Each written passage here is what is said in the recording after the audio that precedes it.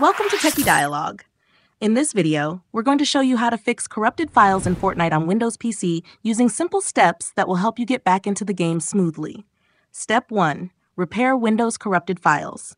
Click on the search icon and type CMD. Right-click on Command Prompt, then choose Run as Administrator. Click Yes to allow permission, then type sfc/scanout and hit Enter. This will scan and fix damaged system files. Once the process finishes, restart your computer. Step 2. Clear the Fortnite cache. Press the Windows and R keys together to open the Run dialog, then type Cent local app data % and press Enter. Open the Fortnite game folder, go into the saved folder, and delete the folder named Web Cache. This removes old data that may cause file errors. Once done, restart your computer. Step 3. Verify and repair Fortnite. Open the Epic Games launcher, go to your library, and click the 3 dots under Fortnite. Choose Manage, then click the Verify button. The launcher will scan and fix any corrupted files in the game. Once it's complete, restart your PC one final time.